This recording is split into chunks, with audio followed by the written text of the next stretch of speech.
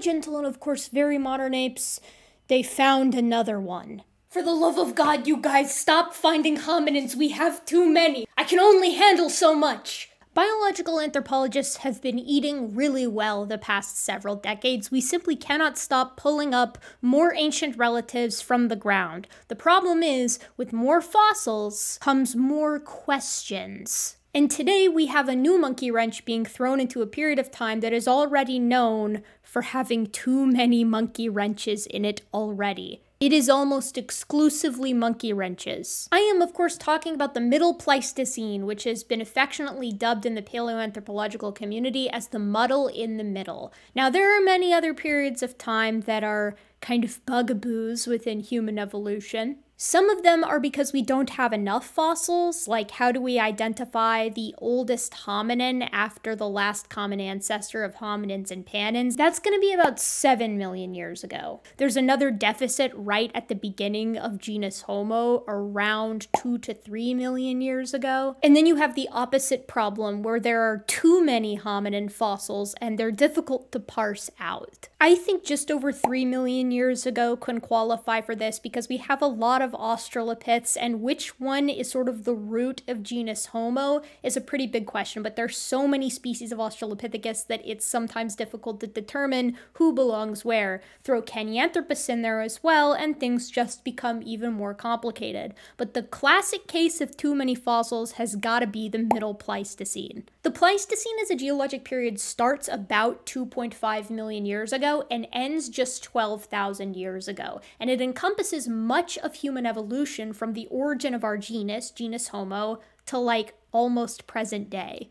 The part that is simultaneously super epic and also horribly inconvenient is that we have so many hominin species and they're all pretty variable. So for instance, the Pleistocene is home to not only early members of genus Homo, depending on how you classify them, things like Homo habilis and Homo rudolfensis, as well as Homo erectus sensulatus. So this would include sort of archaic looking Homo erectus like Homo georgicus and Homo ergaster, all the way up into the middle and late Pleistocene, where we see familiar faces like Homo heidelbergensis, Homo neanderthalensis, or the Neanderthals, Denisovans, Homo floresiensis, Homo naledi, Homo luzonensis, and of course, Homo sapiens. But genus Homo isn't the only game in town during the Pleistocene as far as hominins go. Paranthropus is walking around, and members of Australopithecus also still roam the earth.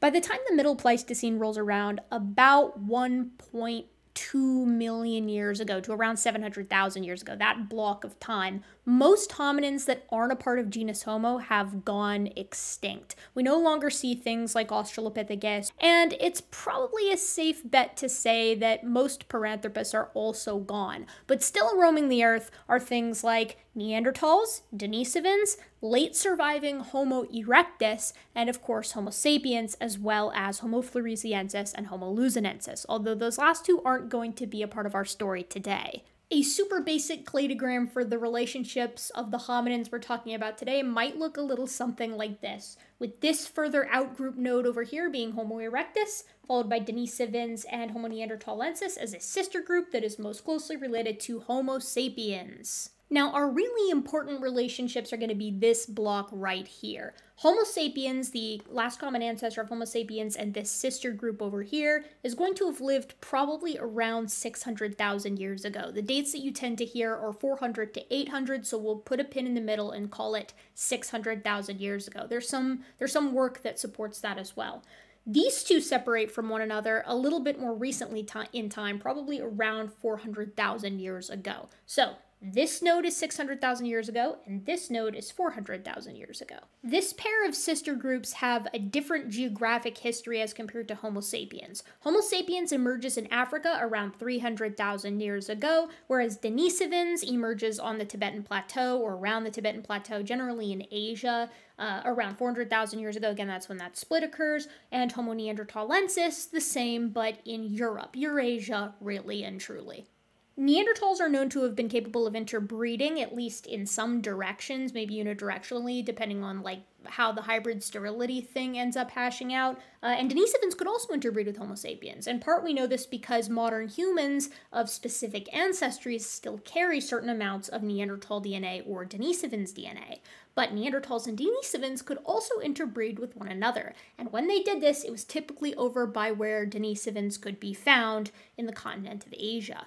Homo sapiens, Neanderthals, and Denisovans all have specific identifiable genomes, and Homo sapiens and Neanderthals also have clockable morphologies, diagnostic characteristics that can identify a given hominin cranium as being from Homo sapiens or Neanderthals. Denisovans is a little bit different because we know it almost exclusively from its genome. There's some mandibular material, a portion of a finger bone, of a phalanx, and we have some teeth from it, but other than that, it's pretty much a mystery, the morphological distinguishing characteristics that would have applied to Denisovans as compared to Neanderthals or Homo sapiens, or even late surviving Homo erectus, which was also kicking around Asia at this time. So we have 4 different hominins roaming Asia from the period of time of like 100,000 years ago to about 500,000 years ago. We know Homo erectus is there, we know Neanderthals are sometimes there, we know Denisovans are there, and we know Homo sapiens is sometimes there.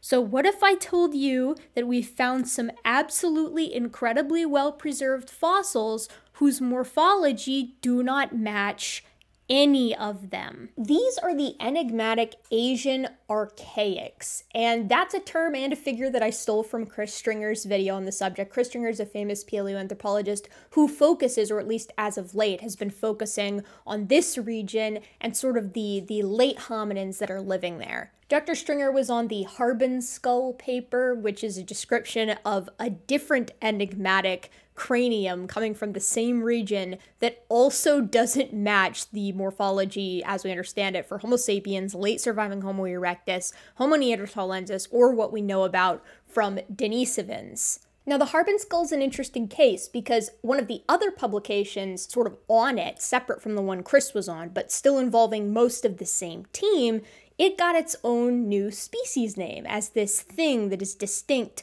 from all of the other hominins living in the area at that time, and it was dubbed Homo longi, or the Dragon Man. Now, the fact that that is absolutely super cool aside, that's an epic name, Chris Stringer wasn't on that paper because he felt that we should follow typical nomenclature rules. And because the Harbin skull is probably in the same group as the rest of these enigmatic Asian archaics that are not Homo sapiens, to be clear, he felt that we should go with one of the earlier nomenclatures assigned to one of those previous skulls, the Dolly skull in particular, and thus that would make Harbin and all of those skulls fitting into that Harbin group Homo dolliensis. We're going to discuss the Harbin skull more in a moment because some of what we dealt with the Harbin skull also applies to this new cranium. So in East Asia, and I'm including Indonesia in that group, at this time period, which is, let's just call it 150,000 years ago, so after the Middle Pleistocene, we have at least 6,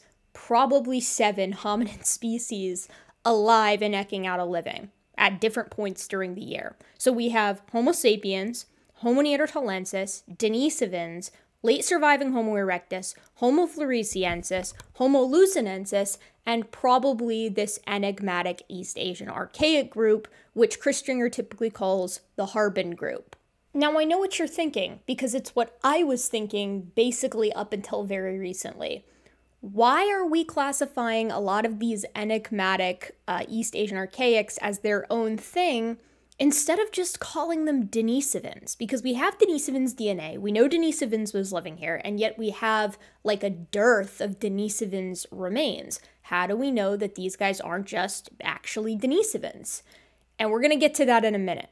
First, we need to meet our new hominin. This is HLD6, the Hualongdong skull from China. The HLD6 specimen is composed of a partial cranium and a nearly complete mandible that together date to approximately 300,000 years ago in Hualongdong, East China. The specimen belonged to a juvenile, but even taking that into consideration, it's an odd combination of features. In paleoanthropology, features are usually examined on a sort of sliding scale of being more basal, that is to say they look more primitive, or being more derived, closer to the modern condition. When you have a mix of these features in a single structure, like say the mandible, which is what we're going to be looking at today with HLD6, it's called a mosaic. These odd features of the Hualongdong specimen were compared to 83 other specimens in a geometric morphometric analysis. Geometric morphometrics, or GM, is a type of analysis that takes 3D structures, like for instance,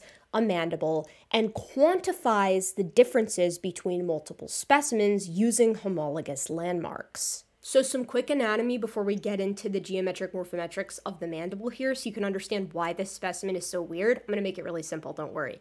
We have a mandible. This is the corpus, this portion of the jawbone, like the body, and that's literally what corpus means, is body. So this portion is the corpus. The mandibular symphysis is this portion in the front, basically where your chin is, and the ramus is this sort of hinge portion back here. Okay, so we're going to look at figure 7 here because this nicely lays out the results of their geometric morphometric analysis. These are a bunch of box and whisker plots. You can find this figure just with a Google image search, so I think I should be good fair use wise, even though this paper is not open access, which by the way, why we're not going through it line by line. So this is a breakdown of different features of the mandible. The symphysial angle is A, the symphysial robusticity index, or SRI, is B, corpus robusticity index, specifically at the first molar, is C, and the ramus breadth is at D. So we're going to see where HLD6, which is the far left dash in each of these box and whisker plots, where it falls out as compared to the early, middle, late Pleistocene hominins, Neanderthals, and recent modern humans. So this is, again, a box and whisker plot, So the medians are going to be where our dashed line is. That dark dashed line is not an average, but a median. And then the horizontal lines within the boxes, so here and here, represent 25% of the cases, and the whiskers, so that's these lines extending out from the box, are going to contain 75% of cases around the median. So HLD6 in the symphysial angle, so that's like, again, right where the chin is in modern humans, is like well outside modern humans. Most of these hominins are, because humans, modern humans, are the only ones with like a real bona fide chin. So it's pretty primitive in that aspect. In the symphysial robusticity index, we see that everything is tracking much more together. Recent modern humans and HLD6 are pretty close together, but at the same time, so are Neanderthals, the late Pleistocene and the middle Pleistocene hominin. So this isn't really saying much. In the corpus robusticity index at the M1, so the robusticity of the body of the mandible at the first molar, we see that HLD6 is primitive compared to like most of the medians for the other hominins looked at, despite the fact that this is a 300,000-year-old hominin. So it is presenting a very basal morphology compared to things that are quite a bit older than it, which is kind of weird, especially compared to the minimum ramus breadth. So the minimum ramus, remember, is this portion right up here after the mandibular angle where your jaw kind of curls up towards the joint. And you can see that it's tracking well derived compared to the early Pleistocene, middle Pleistocene, and right around where the late Pleistocene hominins are tracking, about on the level of Neanderthals. So this specimen has a lot of really primitive and a lot of really modern characteristics mixed together in a single mandible. Now you might be thinking, why so much focus on the mandible instead of the cranium, Gutsick-Gibbon? Like, why are we looking at this mandible instead of the arguably much cooler portion of the skull, which is the face, the cranium of this thing? And the reason is really interesting and has a lot of implications for like the evolution of hominins in East Asia and where we're at the middle and late Pleistocene with regard to hominin diversity there. Okay, so let me explain, right? In this area at this time, we know exactly what Neanderthals look like. We have Neanderthal crania and we have Neanderthal mandibles. So we have the full skull for Neanderthals, check. Same thing for Homo sapiens. We know what Homo sapiens looks like in this area at this time. We have the crania for them and we have the mandibles. So full skulls for Homo sapiens, great. Same situation for Homo erectus. But when we look at Denisovans, what do we have? We have, again, a portion of a finger bone, some teeth, and a partial mandible, the Jiahi mandible. So this little thing is the Jiahi mandible, and it has been ascribed to belonging to Denisovans on the basis of not morphology, because remember, we don't have anything from Denisovans. It's mostly known from its genetics. It's been ascribed to Denisovans on the basis of protein work. So proteomics has, and I think this has done a pretty good job making the case, right? Like this has been assigned to Denisovans on the basis of proteins pulled from the specimen itself. So Jiahi, let's just say that this thing is Denisovans. Now, this thing has been linked to this thing, the Harbin skull. The Harbin skull, remember, is sort of one of our enigmatic East Asian archaics, as Chris Stringer puts it, something that isn't Denisovans, isn't Homo sapiens, isn't Neanderthals, and isn't late surviving Homo erectus. Harbin is a great example of one of those. And Harbin, which has traditionally clumped with a lot of those other East Asian archaics like Dali, it's like been softly linked with the Jiahi mandible, which is the basis that most people use to say that Harbin, and by association all of those other members of the East Asian archaics, are actually Denisovans. But do you see a problem here?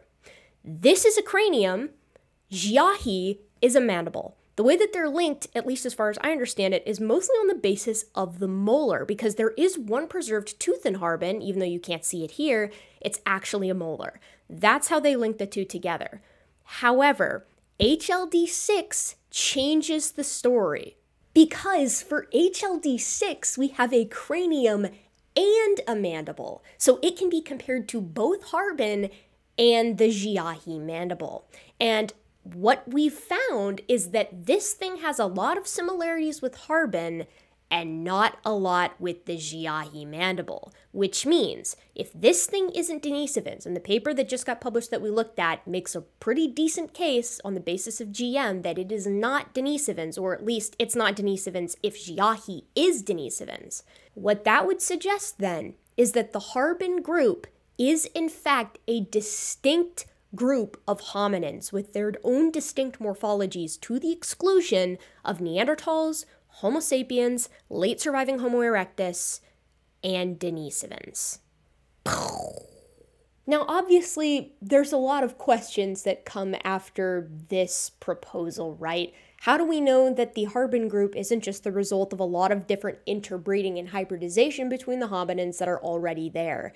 And the answer is we don't really know that, although I think it would probably be unlikely to be the case since there's such a consistent morphology that seems to group this enigmatic East Archaic cluster together. Another question might be, how do we know that HLD6 and Harbin and Dali and the others aren't just Denisovans and that it's just a highly variable group? Because obviously there is a case to be made that there's some connection between Jiahi, Harbin, and by extension HLD6 and the others, because Harbin and Jiahi fell out as grouped together in Chris Stringer's initial work on the Harbin skull. But as he points out himself, that's mostly on the basis of that second molar, which is a primitive characteristic, so it can't necessarily be used to link the two. What if Jiahi isn't actually Denisovans? It was only described as Denisovans on the basis of that proteomic work, and that work is described in some cases as slender support. So maybe Jiahi isn't actually Denisovans, and then that would mean that Jiahi, Harbin, and HLD6 could all be Denisovans, and maybe some of the others that have traditionally clumped into the East Asian Archaic group are maybe another species or the result of hybridization. A lot of the confusion here comes from the fact that we have a lot of Denisovans DNA and not a lot is known about its morphology, and we have a lot of morphology from this Harbin group and no DNA. If we could fill in some of the blanks on either of those columns, we might move forward in understanding like how these specimens hash out into either one highly diverse group or two separate groups that can be designated as different species, or maybe some combination of the two with some hybridization involved as well with the Neanderthals, late surviving Homo erectus, and Homo sapiens that are living in the area. There's just a lot of different possibilities here.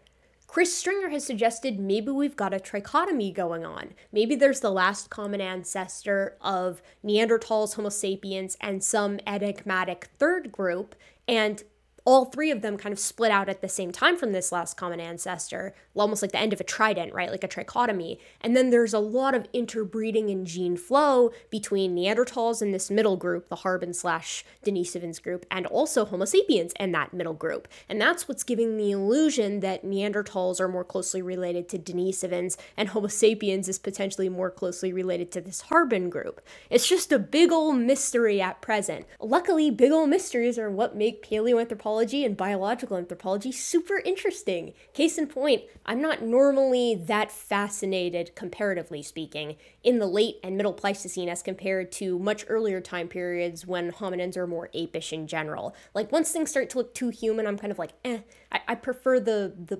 border between what we would recognize as like starting to become human and earlier apes. That's why I like the Miocene so much. But this has got me in a tizzy. What the heck is going on here? And indeed, it just goes to show how many different ways there were to be human in just the very recent past. And so, my gentle and of course very modern apes, I'll keep you updated on this stuff. If you like what I do, you can support me in a free way by liking, commenting, and subscribing, or you can join my Patreon if you want to like pay to support me, and you get your name at the end in a little shout out, and sometimes, on rare occasions, they get early access to videos. So, my gentle, modern apes, I'll see you in the next one.